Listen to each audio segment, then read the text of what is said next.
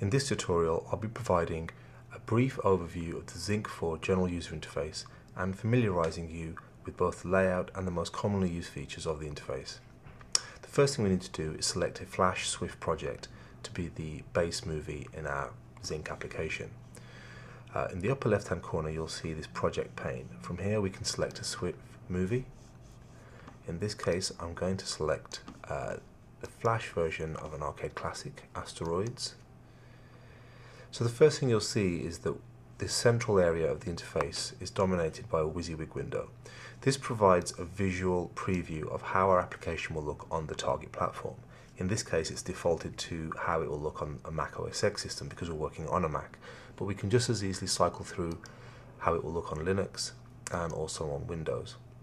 You'll notice also that the window Chrome changes in appearance to reflect the platform. So from the WYSIWYG window we can choose from desktop view, which is what it's set to currently. We can also toggle to an application view. This just simply zooms in and displays the application as it will appear at movie size. Toggle back to desktop and we can set things such as the position on the screen, and we can also, if we move over to the Windows properties pane, check or uncheck the movie size button.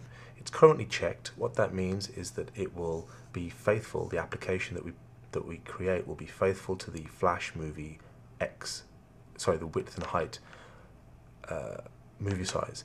If we uncheck that, we can grab any one of these corner handles and resize the application to any custom size and dimensions. You'll notice that as I'm scaling it, the actual Flash content keeps the aspect ratio. If that's not what you desire, we can go back to the window properties and uncheck keep aspect ratio, and you'll see that it's now stretching to fill the available space. Again, this is a very simple but powerful feature of Zinc, which allows a great flexibility in how your application is going to appear on screen. Set this back to movie size and we'll also center it on the desktop. Now, the interface for Zinc 4 is made up primarily of application settings and window settings. The difference between the two is that application settings, which is hosted on the left hand side here, hosts all of the options which apply to the complete application. Windows properties, on the other hand, can be individual properties applied to each form in your application. With Zinc 4 you can select more than one form in your application. So there will always be a main form, which is the first Swift that you select. So you can see that is highlighted here. If I go to our project pane again, you'll notice that this project directory has been created. This is simply the root directory of the Flash movie that we selected, in this case Asteroids. So any other files which are available in the Asteroids home directory will also be listed here. So if we want to create a second form or third form with separate Swift files, we just put the Swift files into this directory and they will also be available here for us to use. For the purpose of this demonstration, I'll just create a new subform, and we won't select a Swift file, but this is where you would normally select any other files on the project pane.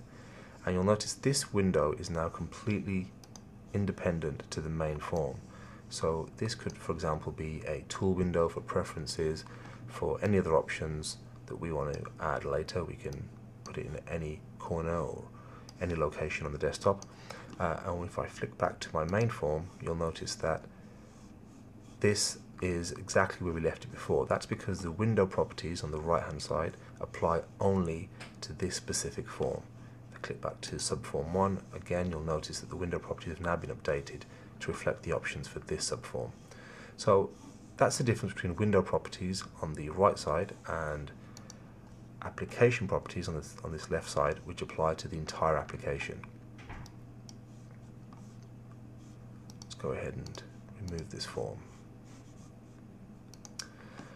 Okay, so let's have a quick look at some of the application properties that we can apply.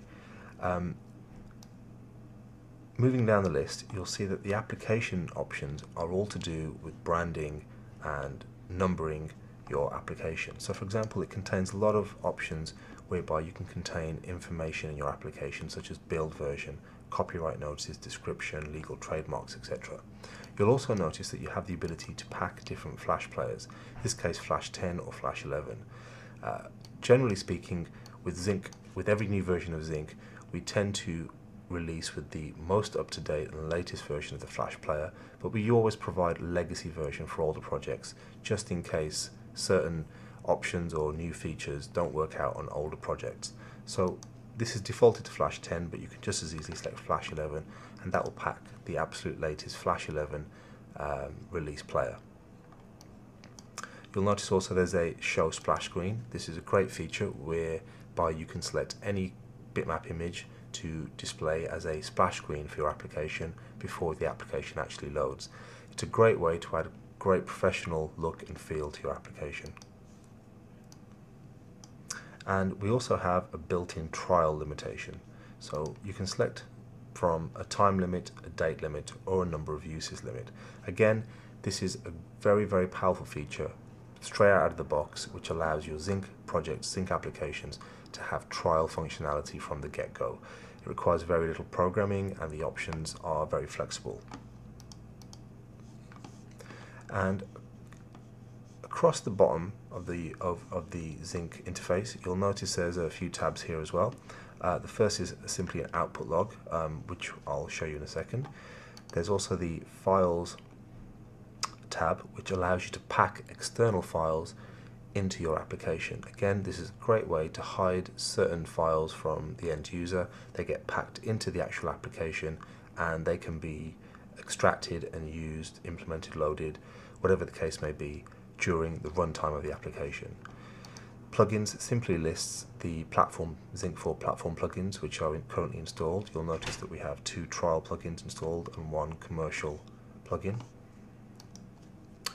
The extensions are all of the command modules which make up the Zinc API.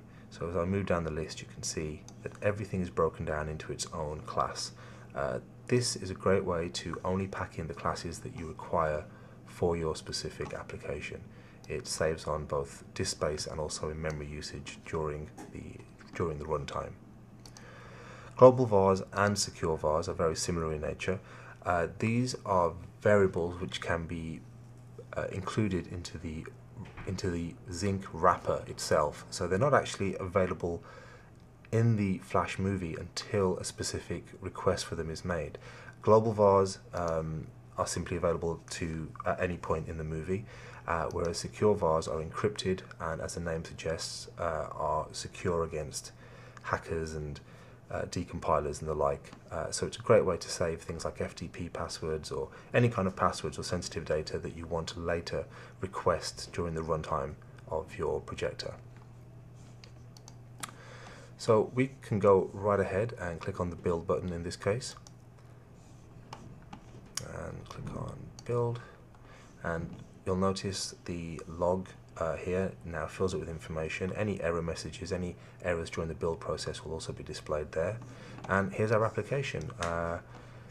Asteroids, made in Flash, compiled into a completely standalone desktop application for Mac OS X with Zinc 4.